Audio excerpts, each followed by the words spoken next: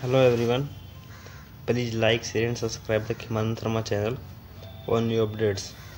Our today topic is what is difference between main bar and distribution bars in slab. Let's start. First, main bar. Main bars is used to transfer the bending moment to beams.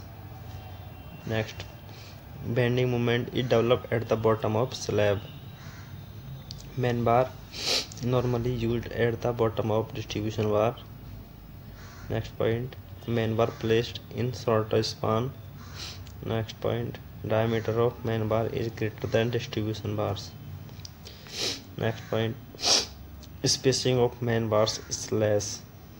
Next, main bar is provided in the tensile zone. Main bar and distribution bars are as shown in figure. Next, distribution bar. Distribution bars are used to resist shear stresses. Crack develop at the bottom of slab due to shear stresses in the slab. Distribution bars normally at the upper side of main bar. Distribution bars placed in longer span. Diameter of distribution bar is lesser than main bar. Distribution bar provided in the compression zone. Spacing of distribution bar is more than main bar.